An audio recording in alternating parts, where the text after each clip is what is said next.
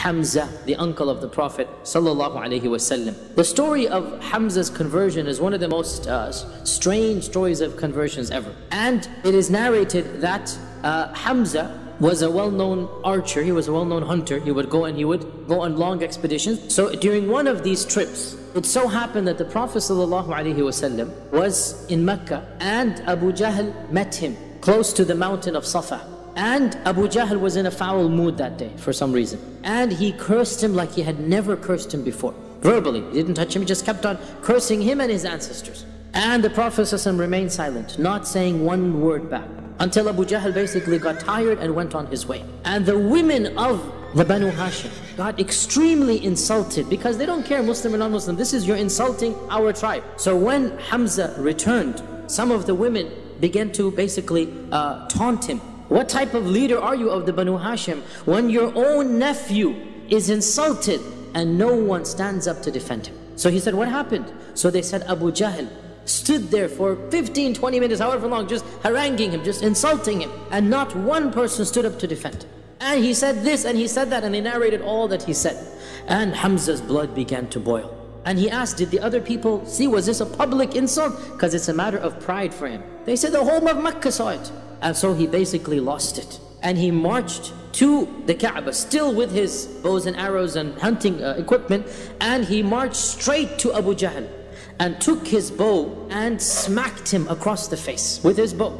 Caused a huge gush of blood to come out. And he said, how dare you curse my own nephew? And then he didn't even realize what he was saying, and he blurted out, and I too am a follower of his religion. He didn't plan this, it was just anger. And when he hit Abu Jahl like this, and Abu Jahl was sitting down and he was standing up, the Banu Makhzum that were around him stood up to go and defend him.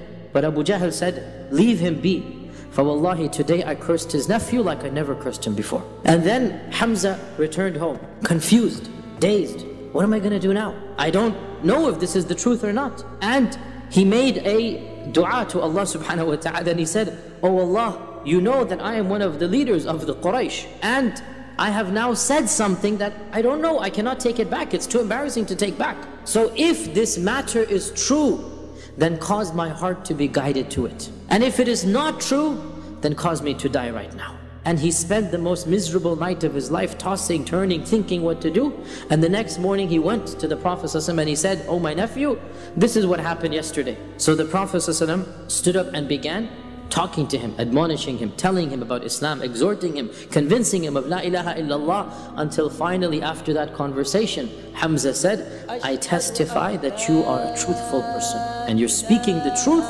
And now I don't ever want to return to the paganism or the religion of my forefathers. So when Hamza accepted Islam, this was a big boost for the Prophet ﷺ, because he finally had support from the elders of the Quraysh. And when Hamza converted, Ibn Ishaq says, they had to tone down their animosity. They had to tone down the irritation of the Prophet ﷺ and the Muslims.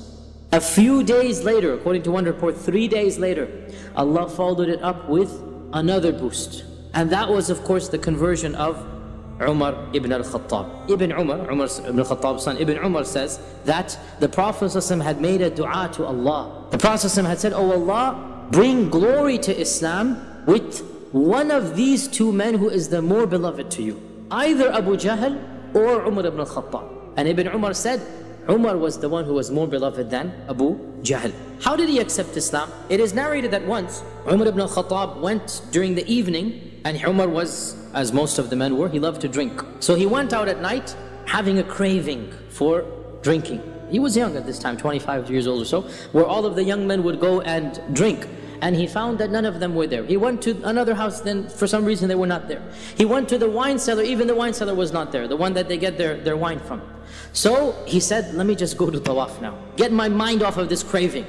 So he went at night to the Kaaba, and there are no lights there, it's a dark place, you know. And he heard the Prophet ﷺ reciting Quran, all alone, in the middle of the night basically, right, praying in front of the Kaaba, subhanAllah. And so Umar thought to himself, now is my time to beat him up, do something. Nobody's here, all alone. This is my time to basically get some revenge and you know, do some dastardly deed, and nobody's gonna see me. So he quietly crept up behind the Prophet ﷺ and obviously he's reciting Quran. What's going to happen? He stopped and he began listening.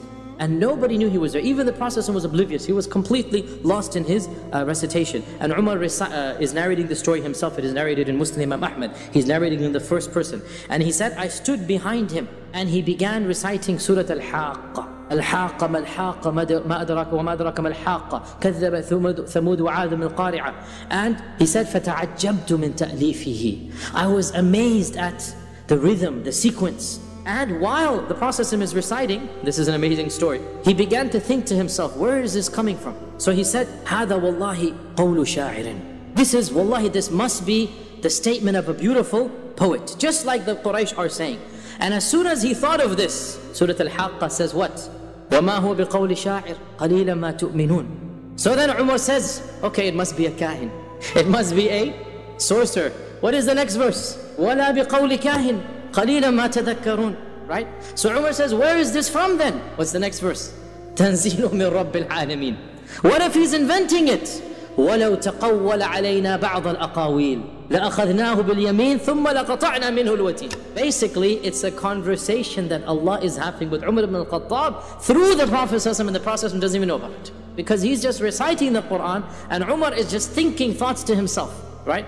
What if this is a poet? This cannot be the poet. You have no thinking. You're not thinking through. Well, what if it's a kahin? It's not a kahin, don't you see? Well, where is this from? It's from Allah Azza wa Jal. Tanzeelun min Rabbil Alameen. What if he's inventing it? If he were to invent anything and ascribe it to us, we would hold him by the right hand and cut off his jugular vein. So basically, every doubt Umar is thinking, Surah Al-Haqqa is responding back to at that very time. And Umar ibn al-Khattab said, that was the first time Islam entered my heart and took over it. He didn't accept yet, and he didn't do anything to the Prophet, and he went back home. Then of course the famous story happened that all of you are familiar with, that one day the people of the Quraysh were sitting around and Umar was with them, and Abu Jahl once again began his tirade against the Prophet ﷺ.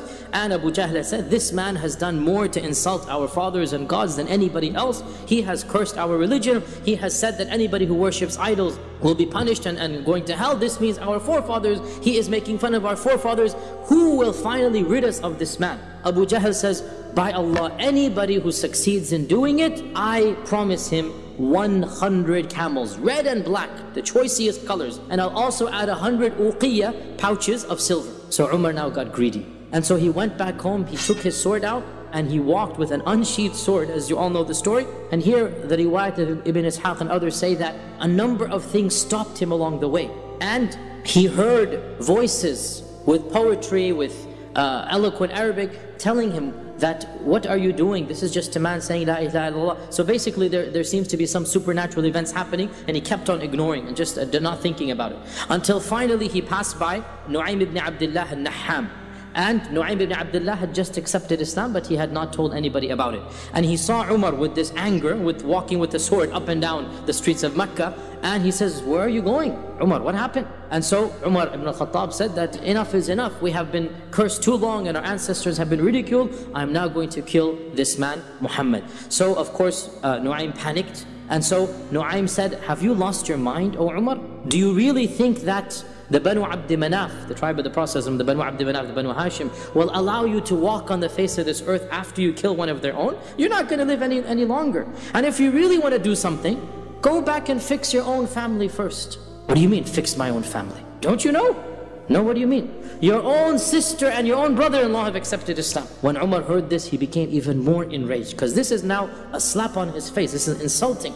And so he marched to his sister's house in anger, and as he came close to the door, he heard the recitation of the Quran. And so Umar barges up, began slamming on the door, and he hears scurried sounds that Khabbab is being put in the closet, and Fatima took the Quran and basically almost sat on it. She put her skirt on top of it. Come in, come in. What are you doing here at this time of the day? What was this noise I heard? This humming and drumming, what was this? She said, no, you didn't hear anything. She goes, by Allah, I know what I heard.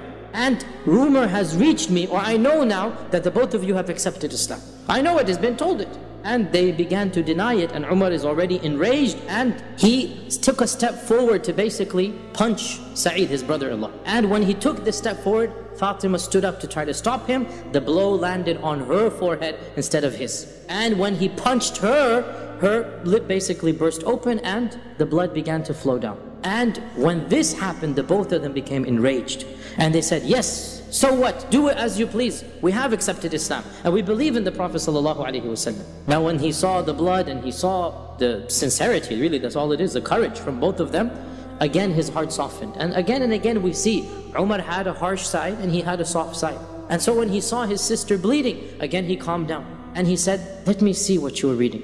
And his sister got worried that, what do you mean? We don't want to give, because the Quran needs to be respected. We don't want to give you the Quran. He goes, no, I swear, I am not going to do anything except read the book. And Umar was one of the few who could read and write. So she said, as you know, that you are a mushrik, you are a pagan, and you are not allowed to touch the Quran until you have purified yourself. And so Umar said, let me quickly take a ghusl. He went to the corner of the house where they took it, and he took a ghusl and he came back and he read Taha, as you know, and Islam then entered his heart and he knew that this was true. And so he asked Sa'id, where is the Prophet ﷺ now?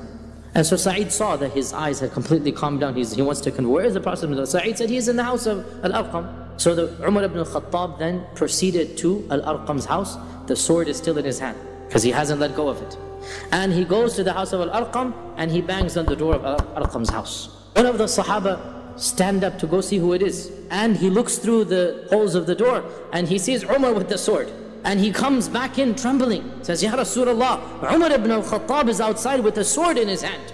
And Hamza, of course, had just accepted Islam. He's in the room as well. So Hamza says, let him in, for if Allah wants good, he's going to accept Islam, and if Allah wants other than this, then the very sword that he's holding will be the end of him. And so some of the Sahaba went to the door, they opened it up, they escorted Umar, they held onto his arms, two people holding onto his arms, right? He's a big guy, and they escorted him to the Prophet ﷺ, and he sat down in front of the Prophet ﷺ. Ibn Ishaq says, the Prophet ﷺ held onto his collar and dragged him closer to himself and said, Ya ibn al-Khattab, what are you doing here? Why did you come here? The Prophet has no fear. And he says to him, for by Allah, if you continue in this path, Allah will destroy you with a punishment. And this was when Umar said, Ya Rasulullah, I came to accept Islam, believe in Allah and believe in you and testify in the truth. Here the Prophet himself said, Allahu Akbar, so loud that everybody in Al-Arqam's house knew